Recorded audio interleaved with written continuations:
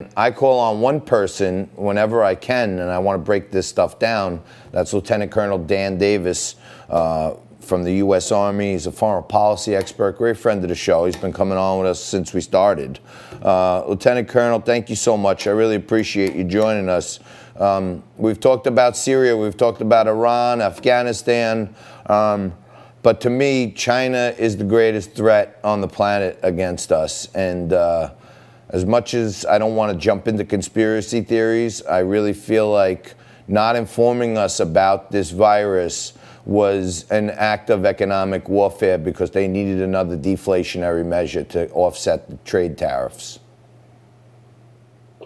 Well, I don't have any knowledge about whether they did or whether they did. There's certainly a lot of conflicting information out there, even by some Western experts. But what I can tell you is that our relations with China, whatever we want, whatever we would like them to do, we have to engage with them on a way that's going to be working out to our advantage and recognizing that they are a great economic power. They do have significant military power in that region. And as such, it's necessary and required of us to make the best of the situation for our country and not to inflame it any worse than it already is. Because you're right, there are some big problems. Yeah, I see major problems. One thing, you're one of the best military men around. I kind of have been focused on financial markets. And back in November and December, China was actually lowering the reserve amount on their bank deposits. So they were freeing up money for banks to lend out to keep businesses alive.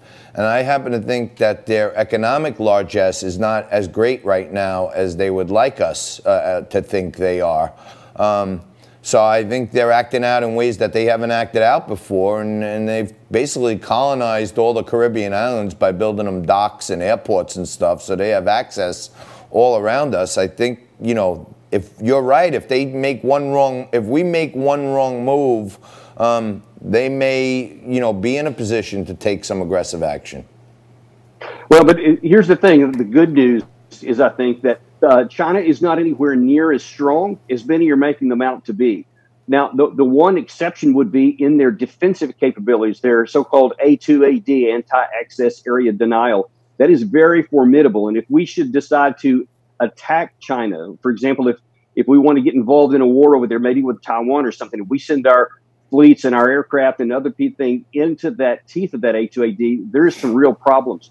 But in the areas that you mentioned, whether it's in the Caribbean, whether it's in Africa, whether it's elsewhere in Europe and some other places, they don't have the ability to project power anywhere near what we do. So if they did, take any foolish moves, we have the capacity and the power with our global ability to deploy power that would check anything they did. And I think they know that. And so I don't think that they're going to take us on in those areas where they know they'd lose. Right. So let me ask you this, because I've always wondered this myself. With all the saber rattling between Iran and Israel, and people say, many of the leaders of Iran who have said we're going to wipe Israel off the face of the map and all this other stuff.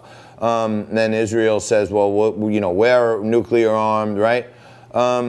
They both have allies around the other, not great allies, but like if Iran shot a nuke into Israel, they'd, destroy many of their friends, right around there. Doesn't that go for like China and, they have nukes. Russia has nukes. India has, what can they do? They can't nuke each other. They almost kill themselves.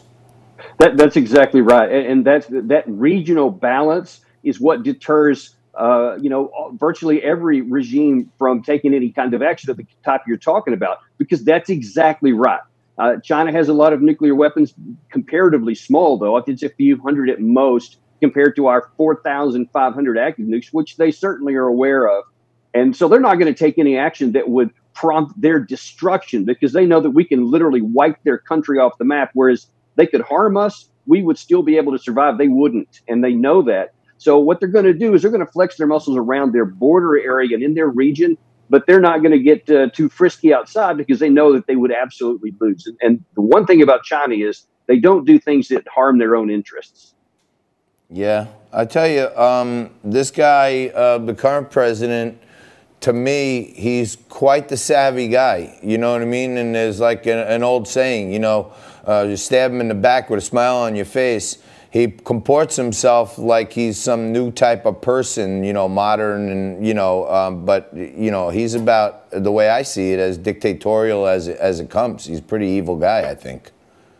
Well, I think that you can count on the communist Chinese leadership and on the leadership in Russia with Putin. I think you can count on them to absolutely do everything in their power to maximize their benefits in whatever category, and to try to thwart us in whatever ways that they can. But I keep going back to this, is that our power, both economically and militarily, is so much stronger than either one of those. Even with China's rise right now, we still hold the trump card. So as long as we don't take any foolish and unnecessarily provocative actions, we'll be able to deter China indefinitely, and we'll continue to have the opportunity to have effective global trade to help our own nation, while still holding China responsible for areas where they're doing, you know, nefarious things like stealing intellectual property, et cetera. We have the trump cards, and we can still make this good for America no matter what they do. So, Colonel, I know you've been a great resource for me on Afghanistan and Afghan policy and bringing soldiers home and stuff.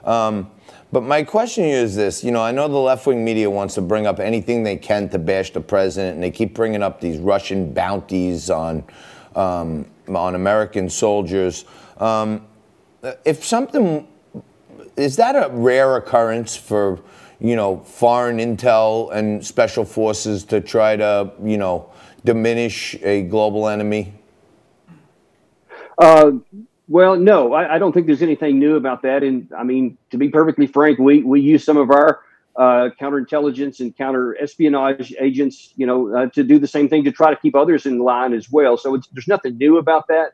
But, you know, I think that what distinguishes us is that, you know, we want to make sure that others are held accountable for what they do, and for the purpose of keeping both the nation and the globe safe.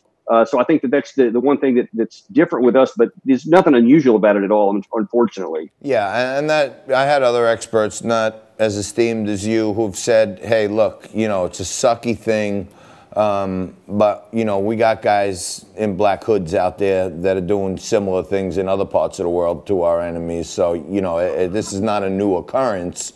Is something like that, in your view, something you think that would rise all the way to the president's daily briefing? That's uncertain. I mean, you know, you can't. You know, in defense of the president, there are literally thousands of pieces of intelligence every single day, which any one of which could be considered very important.